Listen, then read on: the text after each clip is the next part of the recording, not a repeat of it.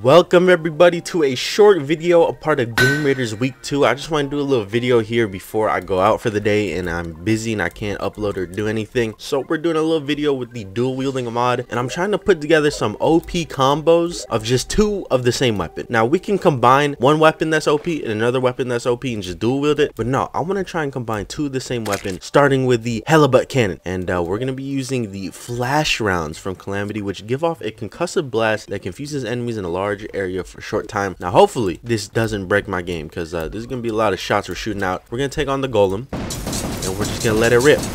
I have 20 frames per second. His health is barely moving. So far this is not the greatest combo. It is one of the more destructive combos in terms of frame rate. We're gonna switch to bullets now. We're gonna use boomerang bullets from the juice mod and hope that it really works, because I don't know if it's gonna work. Okay, damage, DPS.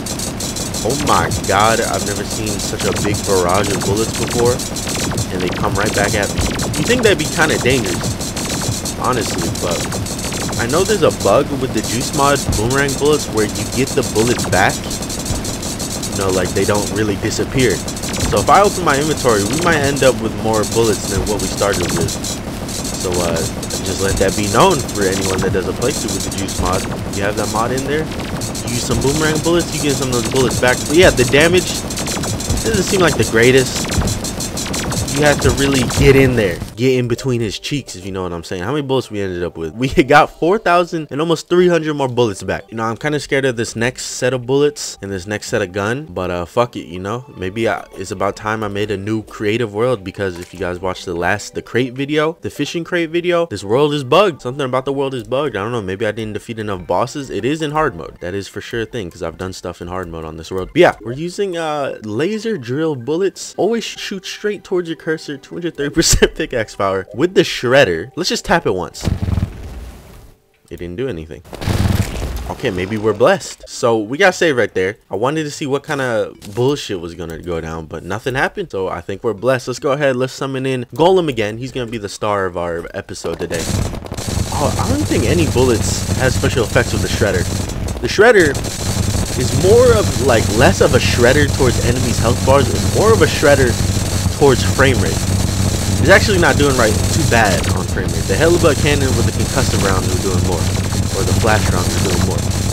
This, I'm managing a solid 50 frames while doing decent damage to him, but it's really loud and I can't hear anything, if I'm being honest. I might go deaf after this episode, but it's all worth it, right? For Game Raiders week.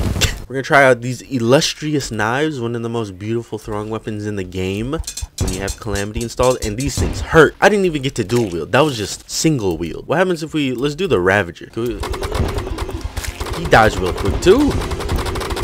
Oh my god, that was the Ravager. I know the Ravager gets stronger over time, but that dude just got his cheeks smashed. So we're using the Destiny Weaver from Thorium. There's like a whole paragraph to read, but let's just hold left click and right click and see what happens.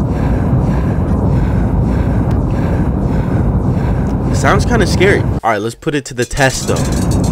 Let's see. That weapon is really strong. I mean, it does say reality breaker, so I'm assuming it's gonna destroy everything in its path. We're gonna try out the dance of blades, and then I think we might just end the video off of that. This doesn't seem any crazier than what it usually is. Oh, actually no, it is. This looks like a fucking a game, like you're playing Castlevania or some shit. You're on the last level. I don't know. Ghouls and goblins. Let's see its damage performance. Well, actually hitting Golem too, it's not too bad. I mean, given this is a post-Moonlord weapon, probably should be a little stronger, you know what I'm saying? But it's all good. I still like it. I still have love for the Dance of Blades. But yeah, short little video, because I want to make sure I got a video off for today. I hope you guys enjoyed. Leave in the comments, for sure, leave in the comments some good ass dual wielding ideas, some good dual wielding ideas, so we could do another video. Actually, I'm gonna leave you guys with one more thing. All right, see, this was requested, so we're gonna do it. We're gonna get the Helibut cannon back. Yeah, we're gonna get two of them. This was requested in another video, and I wanted to leave, you know, most video I leave open for more ideas, so we can do a part 2 if we need to. But you know, let's just do it now, because I know you guys want to see this now, and just fuck my world. Am I right?